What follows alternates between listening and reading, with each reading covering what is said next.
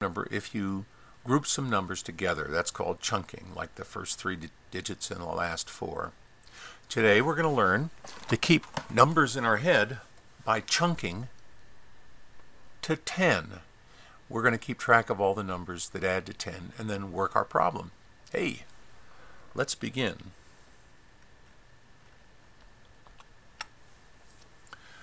All right, let's set up a new question here.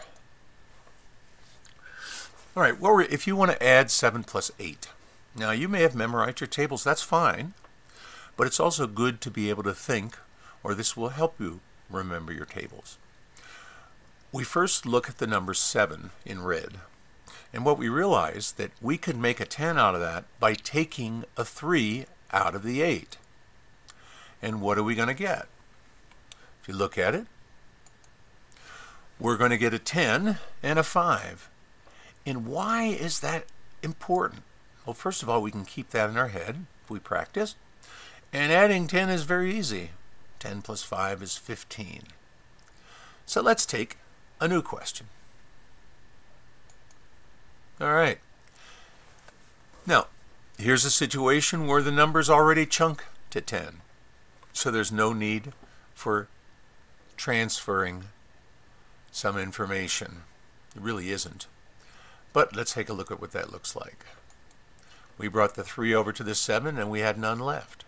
And 10 plus 0 is 10. Again, that can be answered by chunking or realize, excuse me, that that pair adds to 10. Let's take another one. 9 and 5. If you follow our blue arrows, that means we take a 1 away from 5 and bring it down to 10. We are again chunking 10s. So what we're going to have is 10 plus 4, which is very easy to add.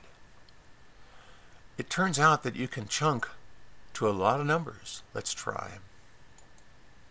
Well, let's do these first. This is sort of our beginning of chunking.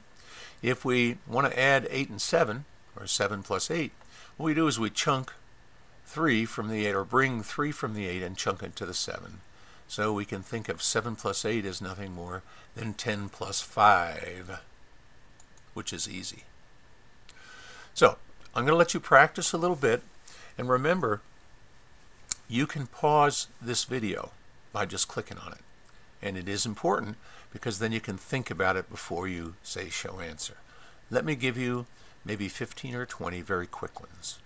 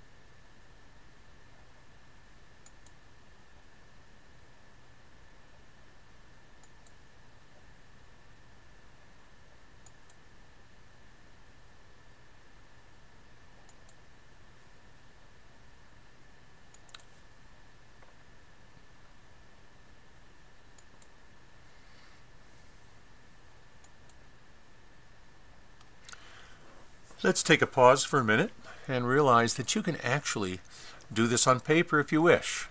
All you have to do is just, sketch an 8 plus 4 and then below it, just count that as the same as 10 plus 2. But it's really good if you can keep these things in your mind, because memory mathematics is the way to understand mathematical processes. It's a very interesting situation. Let's have a few more, and then you can always restart this video to practice some more. The other thing is, remember, you can always pause this video. Excuse me. Alrighty, couple more.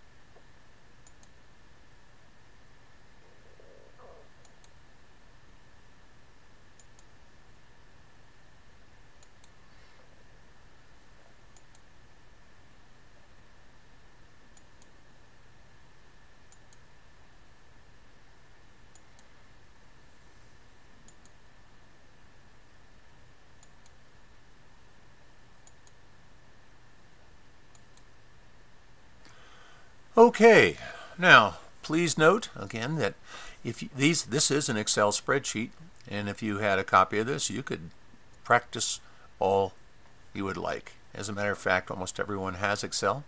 You need to use Excel with macros. It's a macro file, and this would be very good for practice. And if you would like more information about that, go to www.mathonmonday.com and email me. Anyway, I hope you're having a good day. Bye.